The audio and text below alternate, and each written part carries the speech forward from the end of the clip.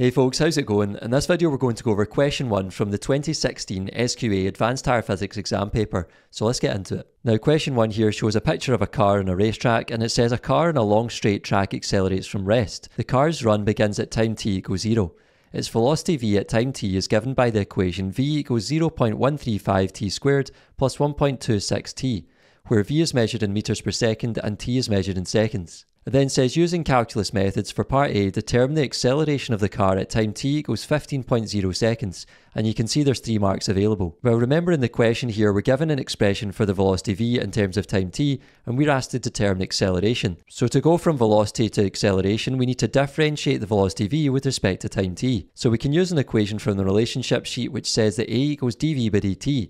That's the acceleration is equal to the rate of change of velocity. So that is the same as writing d by dt of 0.135 t squared plus 1.26 t. In other words, we're going to differentiate this expression with respect to time. So if we do that, remember to differentiate, we need to bring the power down and multiply it by the front and then take away 1 from the power. So that means we have 2 times 0.135 times t plus 1.26. So we can simplify that to 0.27t plus 1.26. And because we're given a time value here, we can now substitute the time value into this expression for the acceleration to find the value for the acceleration.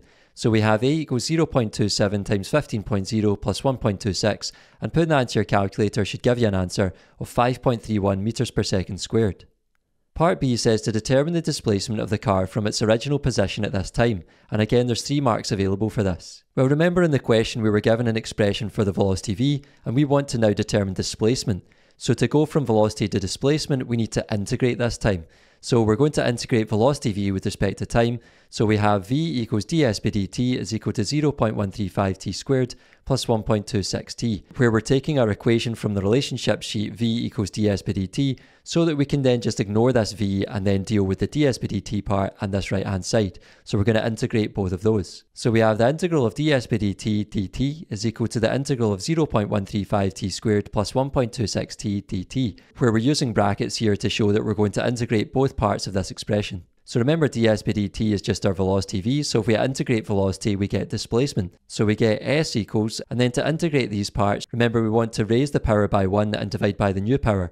So we have 0.135 t cubed over 3 plus 1.26 t squared over 2 plus the constant c. And then let's simplify these fractions, so we have s equals 0.045 t cubed plus 0.63 t squared plus c. So as always, we want to get rid of this constant, so we need to consider the initial conditions, which remember is what happens at time t equals 0. So we can say at t equals 0, the displacement s equals 0, in other words, the car hasn't moved yet. So that means if we sub in t equals 0 into here as well as the s equals 0, that means we get c equals 0. So we can essentially rewrite this just without the constant there. So we have s is equal to 0.045 t cubed plus 0.63 t squared. And lastly, we want to substitute the time value. We were told at this time, which is the 15.0 seconds from before. And lastly, we want to substitute the time value. Well, we were told in part B that we're talking about at this time, which was just the time mentioned in part A, which was 15.0 seconds. So we can sub in our 15.0 seconds into here to say s equals 0.045 times 15.0 cubed plus 0.63 times 15.0 squared. And if you put that into your calculator, then you should get an answer of 294 meters. That's all for this video folks, thanks for watching. If you made it to the end, I really appreciate it. Make sure to give the video a like, subscribe to the channel, and I'll see you in the next one. Take care.